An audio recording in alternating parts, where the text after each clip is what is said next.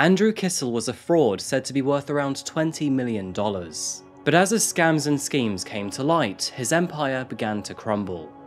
Following the death of his brother through a separate and non-related murder, the pain made him fall even further into a web full of lies and deceit. Until one day, just before he was scheduled to go to trial, Andrew was found murdered in his own basement. But who exactly killed Andrew Kissel? Well, with so many enemies, authorities had no idea where to begin. Could it perhaps have been his ex-wife or her family, the many friends and investors he betrayed over the years, or perhaps a stranger who was in the know? Good morning, good afternoon, or good evening, folks. My name is Adrian, and welcome back to another video by Coffeehouse Crime. Now, this case feels kind of like a game of Cluedo, but today we're answering those questions. This video will eventually pick up where the case of Robert and Nancy Kissel finished, and although this case is not a direct continuation of that story, it is worth watching that one beforehand. But before we begin, and just to let you know that I post true crime and strange cases here weekly, so if that is your sort of thing, please consider subscribing to Coffeehouse Crime. And now, with that said, please grab yourself a coffee, buckle up, and get ready for the deep dive. This is the case of Andrew Kissel.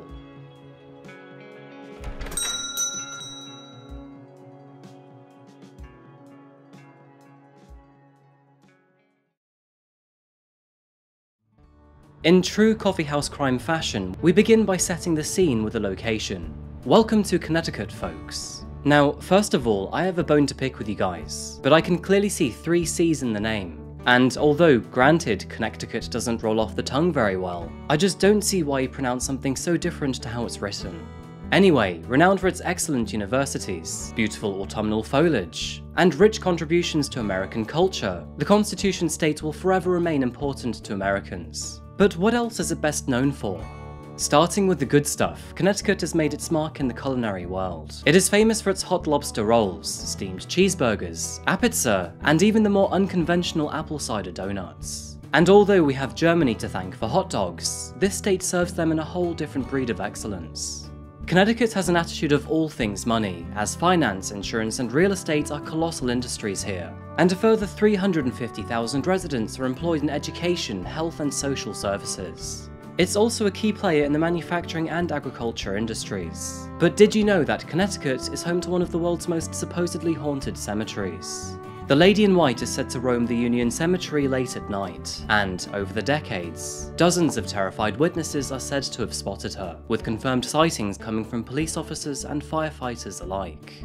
On the brighter side of things, there is no wrong time to visit this incredible part of America. However, as with most states in the area, autumn will serve you with some jaw-dropping scenery, where many shades of red, gold, and orange beautifully bleed into one another.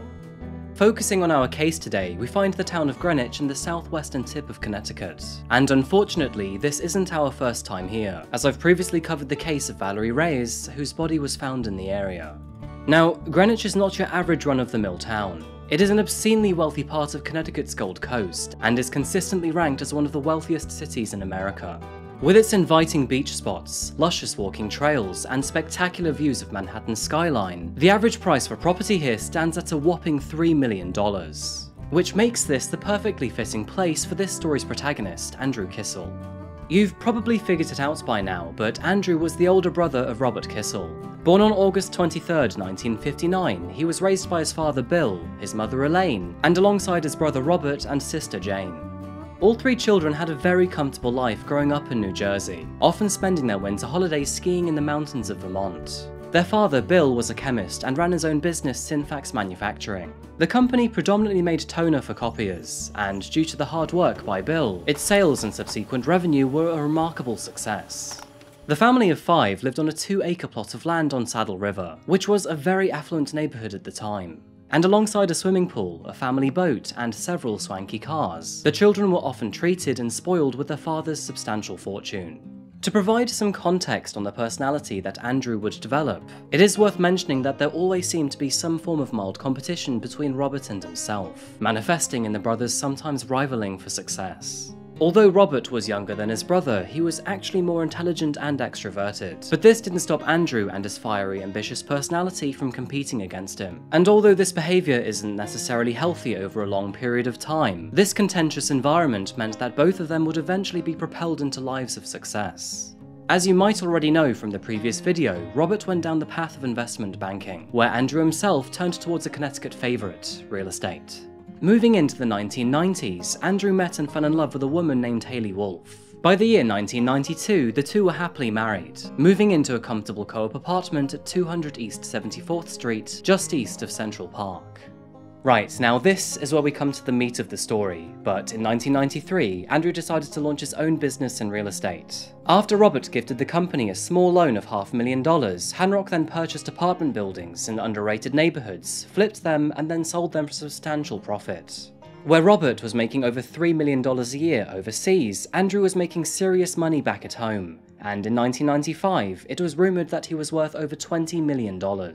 But this is where Andrew's reputation begins a downward descent. From 1995 onwards, he became the treasurer of the co-op board at 200 East 74th Street. While in this role, he started to have bills and bank statements sent to him directly, of course for convenience. And to add to this, he also became the sole person to sign off on their checks. Quite suddenly, repair and maintenance around the building became noticeably more expensive, and the work being done clearly did not match the price tag of the invoices.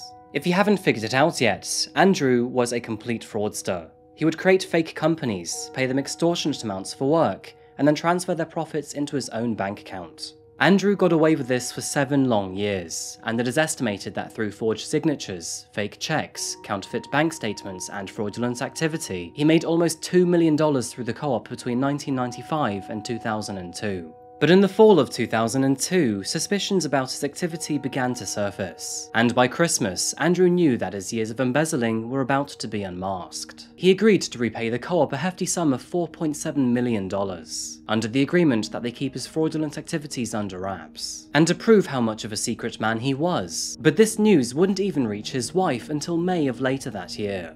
By February 2003, several things were visibly different in Andrew's life. To begin with, he sold his apartment on 74th Street and made the move to Greenwich. And although he had already handed over an eye-watering amount to the co-op, Andrew had still made a sizable chunk of money through his own business.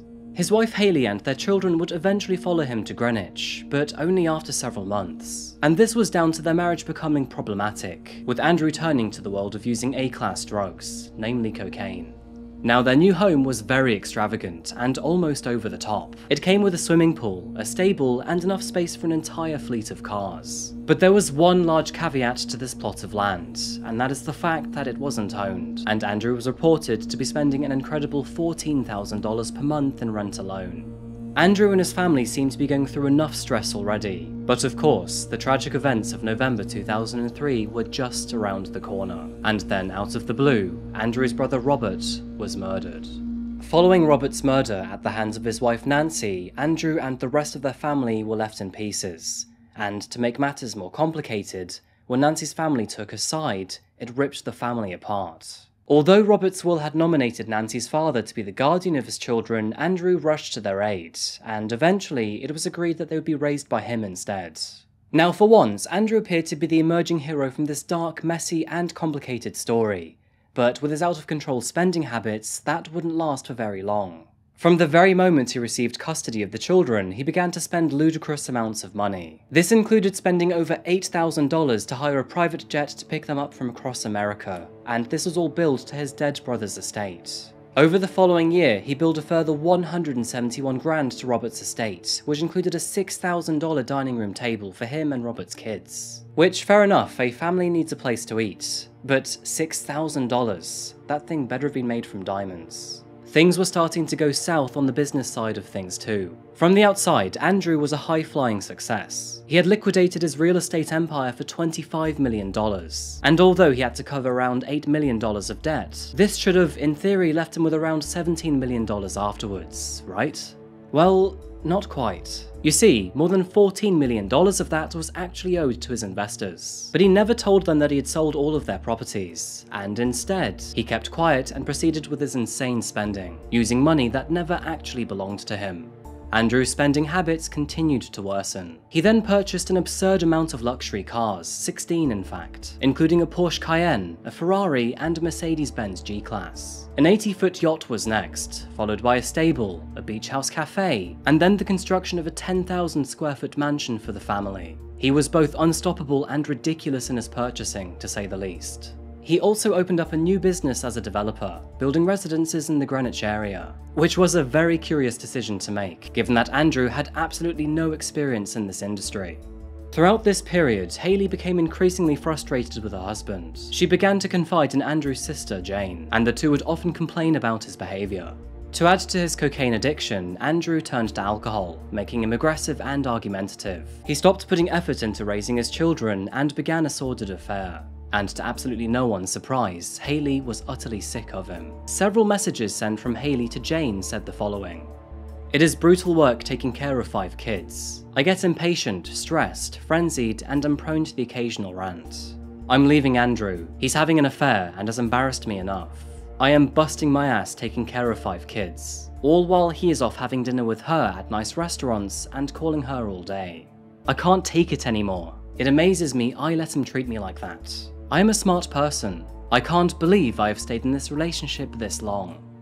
Let's level the playing field here. Nobody is perfect. But Andrew had become the worst type of person for sheer unashamed indulgence. He was a serial spender, a cheating husband, a drug addict, an alcoholic, and a fraud. Whatever he could, he would selfishly take, regardless of the impact it had on others. And those left in his aftermath and suffering the consequences often were those who trusted him the most.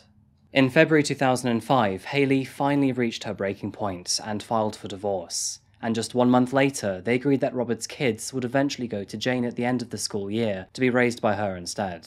But despite the devastating loss of his entire family, Andrew remained coldly unwavering in his fraudulent activity. After an employee of Henrock formally left the business, Andrew kept her approval stamp and began to use it to sign off many financial transactions for mortgages and other loans alike. Using the stamp, he forged multiple fake letters to declare that dozens of mortgages had been paid off, despite all of this being a complete lie. He'd then take out new mortgages on the exact same properties and bag the delta in cash all for himself.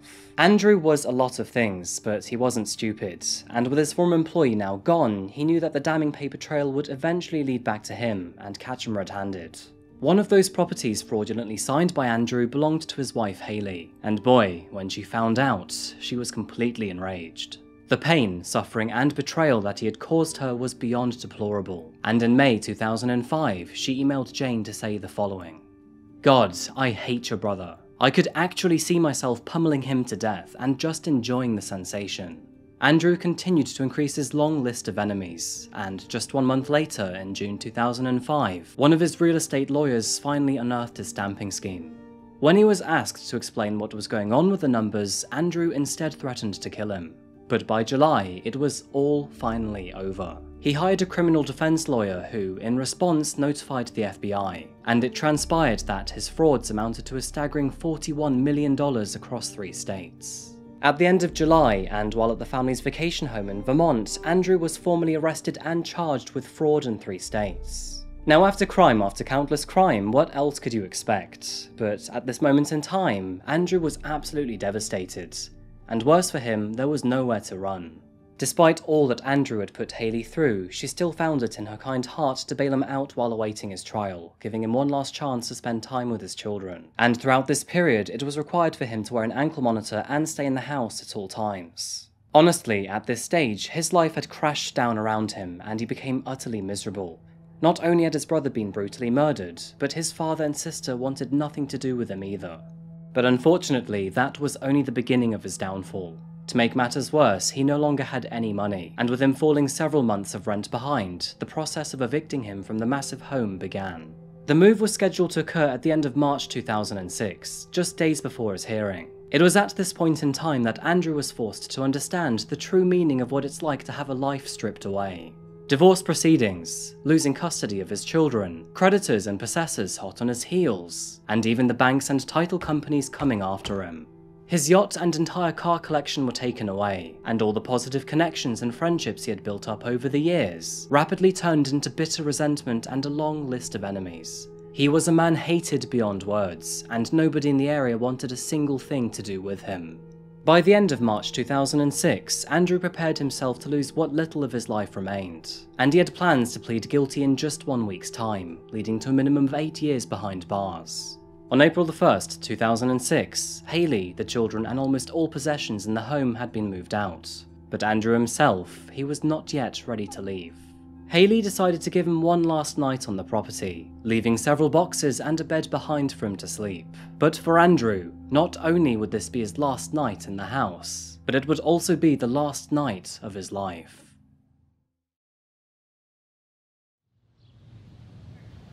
On the evening of April 2nd, 2006, which happened to be a Sunday, movers came by to pick Andrew and the rest of his belongings up. But after approaching the house at around 6 PM, they rang the doorbell to receive no response. With permitted access through the front door, they called out for Andrew in the hallway, only to be met with a deafening silence in return. Room by room, they explored the house, and with most of the furniture already gone, the empty shell of the building echoed back with whatever noise they made. And after making their way down to the basement, the movers were met with a very grisly discovery. In front of them lay the body of Andrew Kissel. It was no doubt that he had been murdered. His hands and feet were bound with plastic cable ties, his shirt over his head, and he had been stabbed multiple times in the back. The scene was very grisly, as blood drenched the concrete floor beneath him.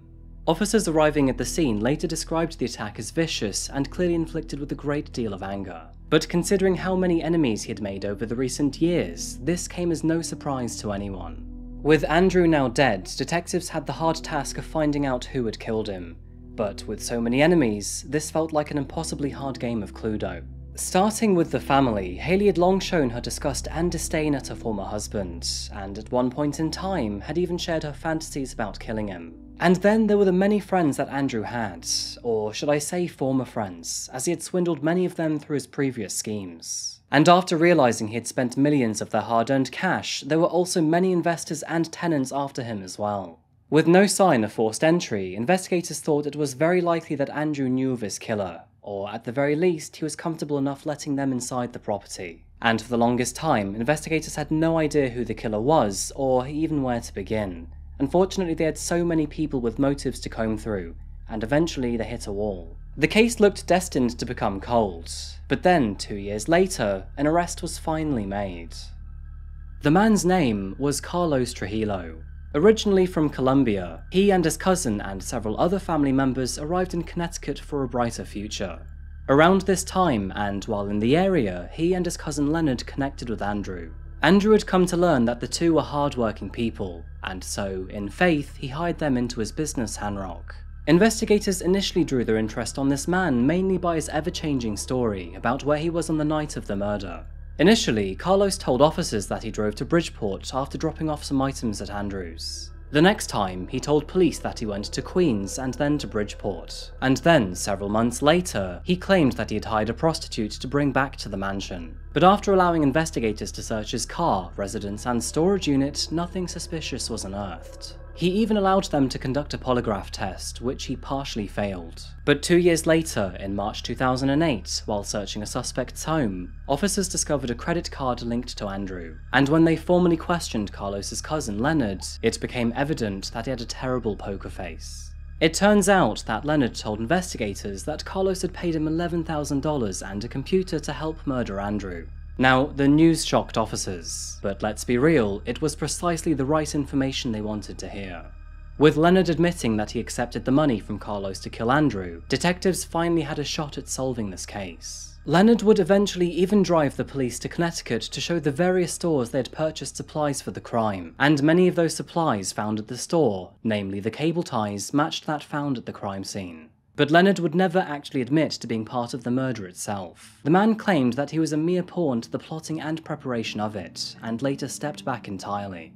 In the spring of 2009, Leonard Trujillo pleaded guilty to manslaughter and conspiracy to murder. He testified against Carlos during his trial, and claimed that he had backed out of the deal after getting his money. Otherwise, he stated that he had no idea what happened that night. Carlos Trujillo would eventually stand trial too, and finally, on November 30th, 2010, which was 4.5 years after Andrew had been stabbed to death, it began.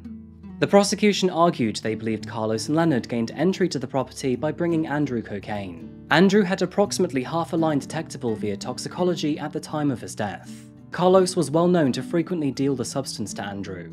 The items that Leonard had pointed out to officers matched those found at the crime scene. Based on the location of blood spatter pattern, which formed an arc on the wall, forensics believe that Andrew was kneeling at the time of his death. But as for a motive, why would Carlos have wanted Andrew dead? It turns out that when authorities froze all of Andrew's assets, Carlos and his family helped him launder money throughout their personal bank accounts. In the process, more than $200,000 of Andrew's money mysteriously disappeared. Andrew was murdered just 4 days before he was scheduled to plead guilty to multiple counts of fraud. So it would be very likely that Carlos was scared that Andrew would turn him in. It took the jury only 4 days to come to their verdict. But in December of 2010, Carlos Trujillo was found not guilty of the murder of Andrew Kissel. He did, however, enter a guilty plea for attempted murder and received a 6-year prison sentence in return, followed by deportation back to Colombia. Leonard Trujillo, who pleaded guilty to manslaughter and conspiracy to commit murder, received a significantly higher sentence of 20 years. Now, I'm not actually sure how to process this one, as between both cousins they were definitely to blame for his murder, but neither of them were actually found guilty. Captain Mark Marino, who oversaw the investigation, said that despite their open-ended questions and lack of murder conviction, the department still felt like justice had been served. But when comparing a 20 and a 6-year sentence, it doesn't necessarily feel like Andrew's killers received what they should have faced as a result of their actions. Andrew's funeral was a small one near his hometown in New Jersey. He was buried alongside Rob, and just over a dozen people attended. Much less than his own brother had drawn during his own funeral. Then again, this was borderline inevitable. Whilst Robert had always been a hard-working and generous man, his brother was eventually proven to be the exact opposite, and burned almost every bridge he had ever built between the people around him. But there were unfortunate similarities too. Both had wives who had hated them, and both were murdered before the age of 50, which, let's face it, for the family as a whole must have been impossibly hard to swallow. And Robert's children, who are now all adults and independent, had to face the death of their father, the loss of their mother, and the death of their uncle. I sincerely hope that all 3 of them have now found peace away from this disastrous and tragic story. Anyway folks, I think that just about wraps up today's case. Thank you so much for being here for another video by Coffeehouse Crime. I really appreciate you being here. So what do you think about this case of Andrew Kissel? Do you think that we actually found the right murderers? Or do you think there was someone else involved in this long, twisted story? And what do you think about the prison sentences? Do you think they were justifiable, or do you think they should have got more time? Please be sure to leave your thoughts in the comment section down below. This story has so many open-ended questions and leaves many perspectives on the table. As always, I'll see you again very soon for another video, but until that moment arrives, please remember to look after each other and of course stay safe. Thank you very much, and goodbye.